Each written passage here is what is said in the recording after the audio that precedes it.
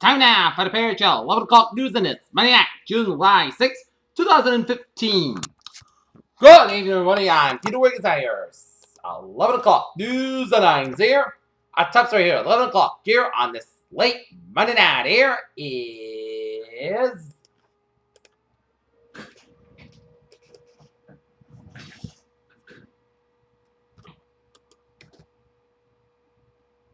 a Battle TV superstar Bill Cosby admitted to giving women qualities and said that he obtained the drugs with the idea that he would give them the women he wanted to have sex with, according to the court filings released on Monday. In Kakul, Turkey, the unexpected roundup of Islamic State forces across a wide occupied territory in the northeastern Syrian heartland has exposed vulnerabilities in the ranks of the militants and also the limits of the U.S. In Athens, Germany continued to maintain a hard line with Athens on Monday, just a day after Greek voters successfully rejected a bailout deal from its creditors. The man accused of killing a young woman in a tourist-heavy area, San Francisco, has been formally charged with it for murder, officials said. In Berlin, under the glass strikes at Germany's prominent left-wing opposition leader, Gregor Gysi, has lit into Chancellor Angela Merkel's soup for settling in Greece with a staggering unemployment rate, devastating wage cuts and soup kitchens.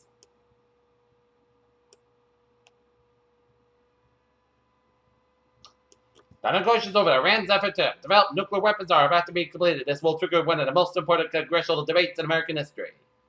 Huacal, Ecuador. Pope Francis received a hero's welcome in Ecuador's biggest city on Monday as he celebrated the first public mass of his South American tour, telling hundreds of thousands of faithful of their families are the bedrock of society. In Frankfurt, San Francisco, as Republicans scramble to distance themselves from Donald Trump's racially charged rallying crowd, some party leaders wanted to avoid the kind of Republican violence that may have hurt Mitt Romney before the last U.S. election.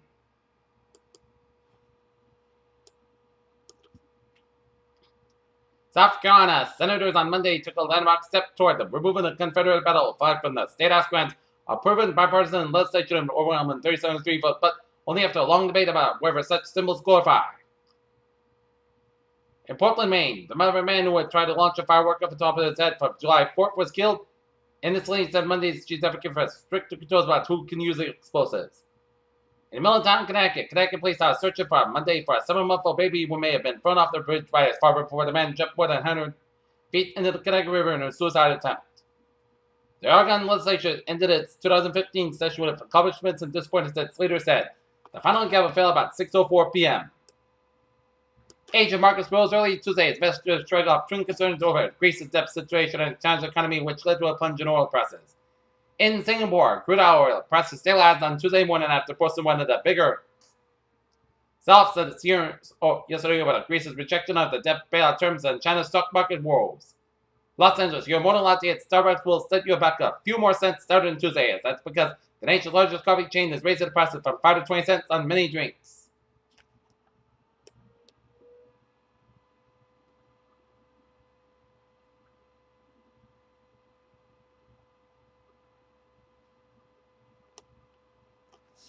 Breast cancer screenings may not lead to fewer deaths, but it may lead to overdiagnosis. People in Skokie, Illinois are taking the extra precautions out to mosquitoes. They're tested positive for West Nile virus. The Skokie, Illinois Health Department says so far there are no confirmed cases in humans. A study of people who were born within a year of each other has uncovered a huge gulf in the speed at which their body's age report traits such as weight, kidney function, and gum health. Pregnant women with epilepsy may have more than a higher risk of dying during delivery, a new study suggests.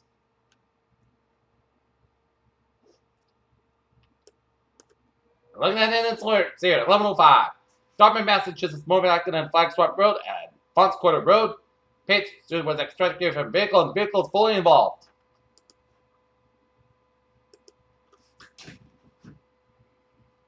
Peter Tell News Time, 11:05 p.m. on this Monday night. Time now for travel report here. And 24 on the northbound side. It's a little slow for the student stretch and 24 northbound. It's 24 is smooth sailing here.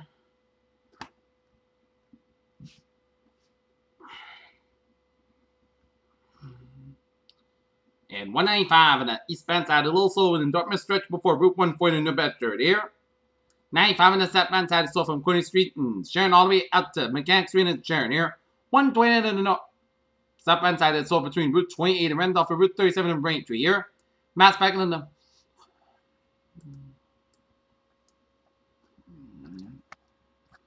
146 to the southbound side. It is sold from the Mass back to Millbury here. 290 in the eastbound side sold before 146 in Worcester. Mass back in the eastbound side, it's sold from 93 in Boston all the way out to the Logan Airport. Mass back on the westbound side, sold from Peru Tunnel to Austin Brenton Tolls. Mass back in the eastbound side, sold for the Austin Brenton Tolls here. 195 on the southbound side, sold from Route 3 Billerica to Route 4 in Chelmsford here. 495 on the southbound side, sold from Route 97 in Naval to before 213 minutes doing here. 495 on the northbound side, also around 125 in April here. Everett Turnpike got a little slow in the Merrimack stretch here. 95 on the northbound side, also around Route 101 in Hampton, New Hampshire here. And Main Turnpike here.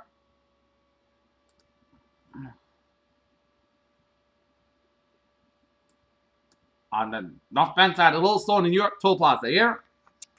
95 on the northbound side, a little slow up around Route 101 in Northampton, New Hampshire here.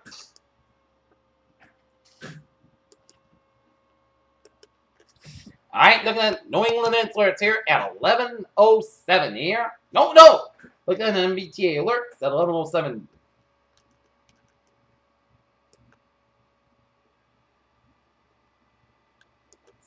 Commuter rail's looking good. Red line, Ashmont branch pursuing underlays with police action at Ashmont, and ferries are looking good. Peter Channel News Time, 11:07 p.m. on this Monday night. Time now for a weather report here.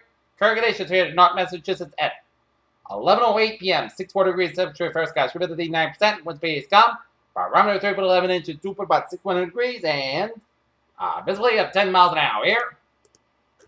Alright, looking at current conditions around in the region here. 73 degrees in Boston, 72 in Bedford, 70 in Beverly. It is 72 in Gloucester, 75 in Fitchburg, 72 in Worcester, 71 in Sturbridge, 70 in Norwood, 66 in Taunton, 68 in Bedford, it's 73 in Plymouth, 66 in Provincetown, 66 in Falmouth, 68 in Chatham, and in Cape Cod Bay.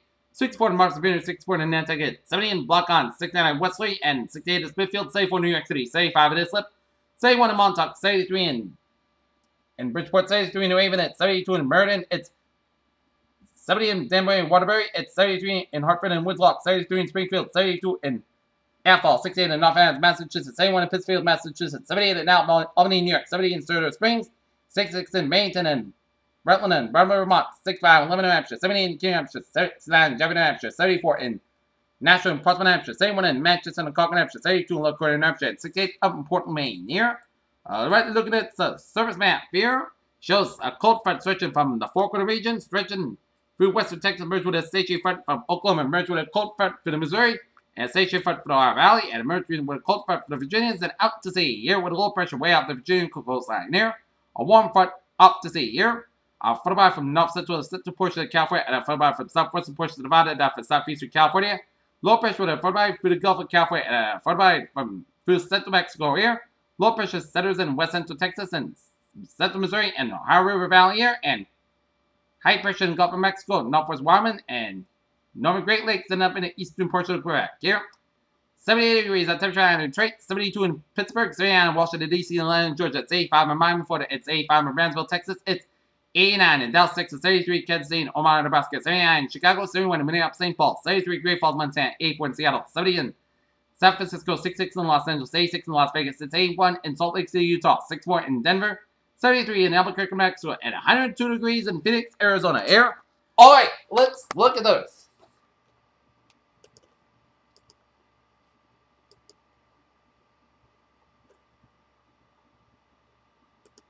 Radar situation here at 11:10, and it shows a lot of showers and storms from northwestern portions of Quebec, stretching in the eastern Ontario, stretching in western Michigan, down for southern Wisconsin, and down for northern Illinois, down for western Missouri, down through southern Kansas, down for Oklahoma, and down for western portions of Texas here. Some spotty rain showers around Pennsylvania and northern West Virginia and southeastern Virginia. Spotty rain showers and storms from west central portions of North Carolina, and spotty rain showers around the southeastern Georgia coast.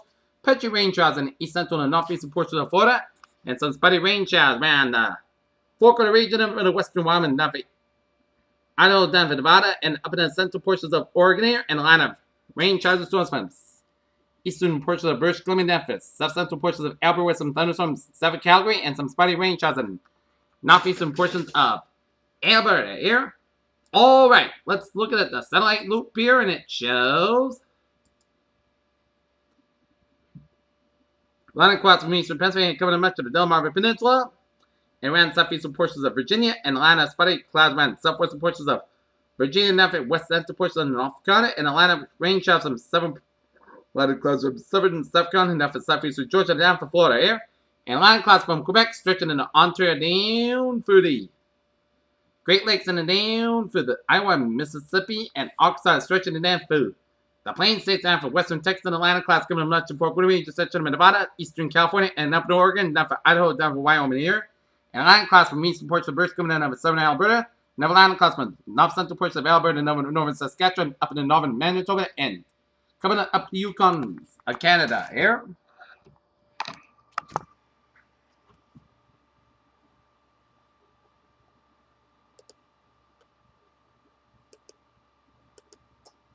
Alright, let's look at the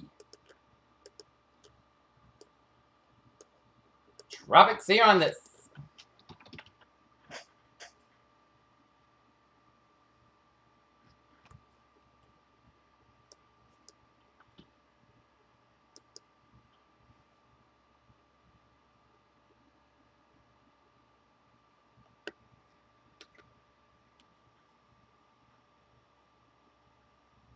Looking at the tropics here, nothing brewing in the Atlantic, but in the eastern Pacific here. Showers and thunderstorms associated with a large area of low pressure located about 1450 miles east-southeast of the Big Island of Hawaii are gradually becoming better organized. MRI glaciers are expected to be conducted for development, and a tropical cycle will likely forward the next day to ball. The system moves west northwards for about 50 to 80 miles an hour. Formation chance for 4 hours. Height 70%. Formation chance for 5 days. Height 90% here. Alright, let's look at the forecast discussion around the region here. Warmer muggy conditions are today, tomorrow and Wednesday. It's a series of front spraying, scattered showers, and thunderstorms. The last front weather will stall in approximately a day. South Shoreline and New England for the remainder of the week becoming a focus for additional wet weather. All this looks to clear out by the weekend. A lot for dry seasonal conditions will potentially see wet weather return along the warm and muggy pattern in the early next week. Near-term forecast 7 p.m. update. Mild muggy conditions prevailing overnight. We'll see increase in moisture within the low level. So approach from the southwest parent, which the lift and warm front as a middle-level ridge of a high pressure and dry air erodes to the east, acting as a blanket of lows this evening. It should be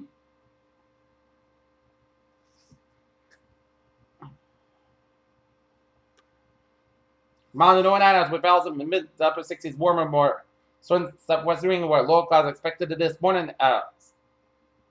And in the morning, as there is a greater probability of increase in H975 moisture.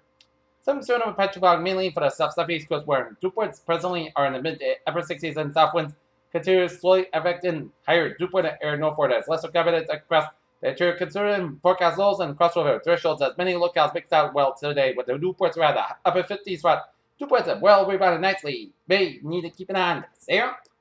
Alright, let's look at some weather notes here on this Monday night here. Today's highs around the New England region reached in the 80s, with the exception of Nantucket at 78 degrees at the normal high for Boston, 81 degrees as of for July 6th.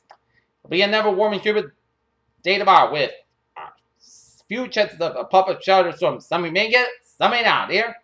So if you got any outdoor activities, you're good to go. Just keep your eye in the sky for a pop-up shower or a thunderstorm here. And expected tomorrow's highs for the Cape and South Shore and Rhode Island, 81 to 85 degrees. And Boston, Ports Northwest, 79 to 86 degrees. And wherever threats, heavy rain will be high, thunder medium, and winds low. Alright, if you're going out to the beach for tomorrow, seas will be 1 to 2 feet, water temperature 63 to 68 degrees, air temperature 75, rip current risk low, and UV index 9 very high. Alright. 7-day forecast goes like this. Overnight, Petrifog after 4 a.m. watts. Most clouds got to about 65 degrees. Lots of wind. Tuesday, isolated showers and thunderstorms after 11 a.m. Petrifog before 8 a.m. watts. Most of the clouds got about 84 degrees. South for about 5 to 10 miles per gust is 26 miles an hour. Chest rate to 20%. So that Pittsburgh up to 3 a.m. west. Most got low at 69 degrees. Suffered about 68 miles an hour. Gust high is 28 miles an hour. Wednesday. Slight touch of showers. Those showers of thunderstorms likely afternoon. Pittsburgh before 8 a.m. west. Put the skies about 86 degrees. Suffered wind about 7 miles an hour. Anticipation is 6%. New rainfall amounts between a 10-quarter and inch and hammer. It's possible thunderstorms. With that, so showers of thunderstorms. Most skies got low at 63 degrees. Cloud anticipation is 40%. Thursday, chance of showers may before noon. Most skies got about 67 degrees. Anticipation is 30%. Thursday, Pittsburgh got to 4 a.m. west. Most skies got low at 62 degrees. Friday, Pittsburgh before 7 a.m. west. Put the skies got about 82 degrees. Friday night, podcast got about 60 degrees. Saturday, podcast got about 83 about 60 degrees. Sunday, most got about 83 about 60 degrees. And for Monday, chance of showers. Put the got about 82 degrees. Anticipation is 30%. Pitters, what a phrase of the night. It's warm and humid day tomorrow with a few chances of showers here. Pair Channel News Time, 11:17 p.m. Time for Sports Roundup Monday night here. Alright, first off, looking at Major League Baseball scores on this Monday night since the Red Sox have been out off, and tomorrow they have a 2-game series against the Miami Marlins here at Fenway Park. Alright, Major League Baseball scores here. No score in the seventh school in the top of the fifth between the seventh school Giants and New York Mets.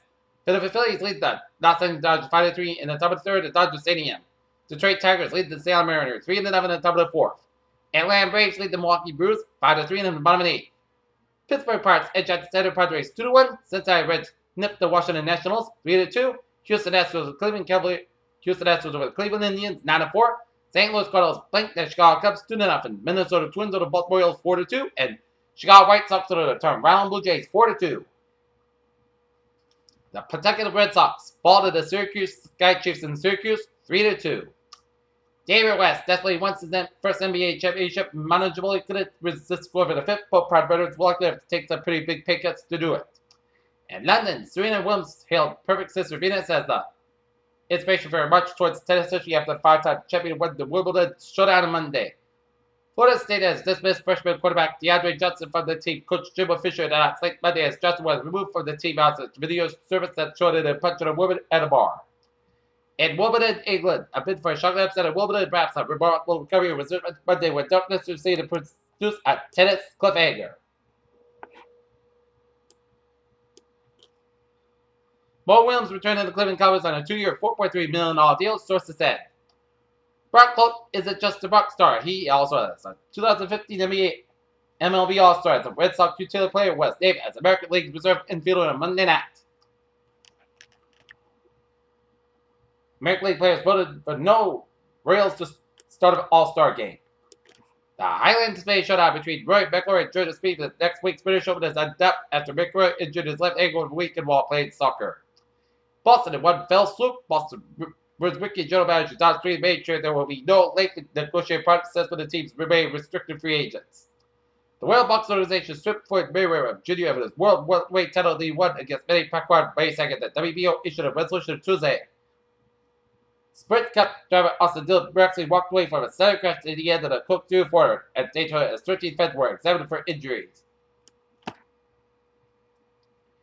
Avenging Kenseth signs new 2-year, $6 million deal with the Washington Capitals. New York Giants defense end Jason Pierre-Paul could miss all trade cap as well as the start of the regular season as a result of a hand sustained fireworks lesson over the July 4th weekend. Nolan Aaron fulfilling what many with Colorado Rockies expect to be great as he routinely takes grief from his Latino teammates with his ability to speak Spanish again and attack with him named Mickey Mouse, a fellow Southern California native. Lightweight title contender Gilbert Melendez has been suspended for 1 year by the UFC for failing a post-fight drug test. The UFC announced the suspension on Monday. As NBA free agency begins a quick rundown, the trio of Texas teams have made a dramatic impact this season with 3 of the best front office performances in the league. The numbers and Joey Troy said Alex Rodriguez deserves to be representing American League in the next Tuesday's All-Star game, but fans, as fellow players, and AL manager Ned Yost evidently thought otherwise. For about 7 years,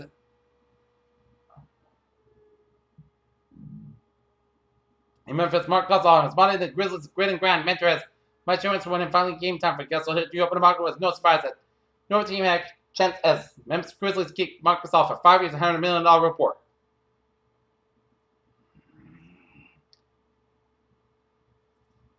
And that's be it for sports. That's be it for the Page Channel 11 o'clock news on this late night, July 6, 2015. Please have a good night. See you tomorrow morning with a more report. Good night.